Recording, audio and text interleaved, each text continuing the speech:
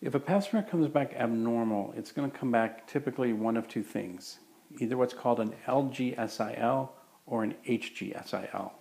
LGSIL stands for low-grade squamous intraepithelial lesion, and HGSIL is high-grade squamous intraepithelial lesion. So an LGSIL we often refer to as a low-grade pap, and an HGSIL we refer to as a high-grade pap.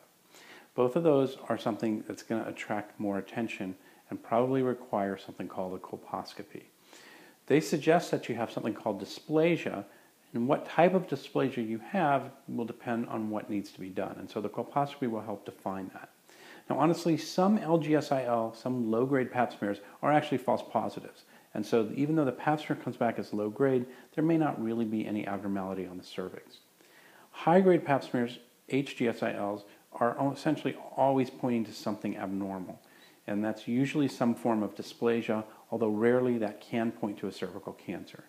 In fact, an HGSIL is so indicative that there's something abnormal that if a colposcopy, which is the follow-up test, comes back normal, we basically don't believe it, and we look further because we figure we must have missed the abnormality. So the two kind of big categories of abnormal pap smears are low-grade and high-grade pap smears.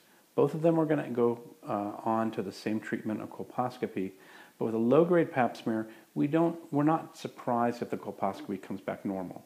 With a high-grade pap smear, we know there's something abnormal in there. We're just making sure that you don't have a cervical cancer, because that would change the treatment drastically.